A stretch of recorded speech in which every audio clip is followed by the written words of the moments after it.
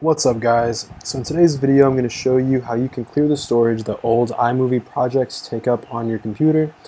Now if you're watching this video, you've probably realized that just simply clicking delete inside of iMovie itself doesn't actually delete the project from the hard drive, and all the space is still taken up. Luckily there's a way to solve that issue and quickly get rid of the storage that's there for no reason.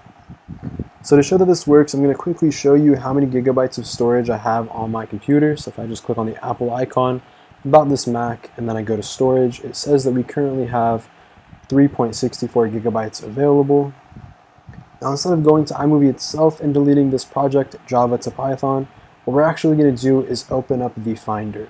So to do that, what you can do is just press the Command key and space, they're side by side, and then type in the word Finder and press Enter. Now once you're inside of here, you're going to scroll down on the side window and you should see something that says Macintosh HD. This is the hard drive of your computer and it has everything that's saved on your computer inside of here. So now once you see these options, you're going to click on Users and then click on the user profile that all of the iMovie projects are saved inside of. Once you click on that, you're going to see a folder that says Movies, and you're going to double click that folder and you should see two icons in here. So one of them is going to say iMovie Library, the other will say iMovie Theater. So now all of your iMovie projects are actually stored inside of the iMovie library. But what you'll notice about this icon is that if you double click it, instead of navigating inside of the folder, it's just going to take you back to iMovie itself, which is not what we want to happen. So instead of double clicking it, what we're going to do is press the Control key and then click, and then you should see some options that come up. And you're going to click on the option that says Show Package Contents to navigate inside of that folder. And in here you're going to see a bunch of blue folders, each one representing an old project that you worked on inside of iMovie. Now like I mentioned earlier, the project we're going to be deleting is called Java to Python. So let's quickly find that in here, and it's right there. And if you want to find out how much space a project is taking up, just simply click on it once to highlight it and then press Command I, and you should see a new window that pops up showing you how much space that project is taking up. So as you can see, this folder is taking up 865 megabytes. So deleting it should give us that much storage back. Now one thing I do want to clarify is, in order to regain all of that storage, you need to make sure that the original video files that were used inside of the project are already deleted.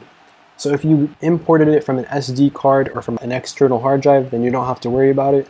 But if, for example, you screen recorded the video and then imported it into iMovie, you need to make sure you delete the original file that you put inside of iMovie. Because once you import it into iMovie, if you delete it from wherever it used to be, it'll still remain in iMovie. But if you keep it somewhere else on your computer and then you delete it from iMovie, the other location for where the original file was saved will still remain on your hard drive. So now that we know how much space this project takes up on our computer, what we're going to do is we're just going to simply press Control and then click on that folder, and then we're going to click on Move to Trash. Once it gets moved to the trash can, you should hear a sound effect indicating that it's been moved successfully, and then if you click on the trash can icon down here on the bottom, you should see that folder inside of here. Now just to ensure that everything gets cleared up successfully, I'm going to just quickly reopen that storage window to show how much storage we have.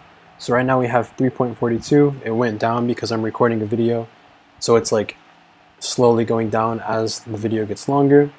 But yeah, we're at 3.42 gigabytes. And now if I click on empty, and then it's going to ask if you're sure, just click on empty trash. You should see that it's going to take some time, and now we've jumped back up to 4.48 gigabytes. So we've regained just under a gigabyte of storage back. Now we're almost done. Like now the folder is successfully deleted, but we have to fix it inside of iMovie itself. So I'm going to quickly quit iMovie, and then I'm going to reopen it back up. And when you reopen iMovie, it's basically going to tell you that the iMovie library has been damaged, which is because we deleted something manually from there. So as you can see, it gives us this little pop-up window saying the iMovie library is damaged. And to fix it, all we have to do is click this blue button, give it a few seconds to fix it from iMovie's end, and then it will reload and be good to go. So as you can see, it's validating. It'll take a little while to fix it all up. and then everything will be perfectly normal. And there you have it, guys. That is all there is to it. If this method worked for you, I would really appreciate a like on the video so that other people facing this problem can get their issue fixed as well. If you ran into any problems during the course of this video, be sure to leave a comment down below so I can help you fix whatever step you got stuck on. And also, if you want to learn how to get rid of other unnecessary space taking up storage on your Mac, I'm coming out with a video on that very, very soon. And if you're watching this in the future, then that video is probably out, and I'll have a link for it down in the description. So be sure to check that out if your Mac is filling up on storage and you want to clear up some of that unnecessary space. I'll catch you guys next time. Peace.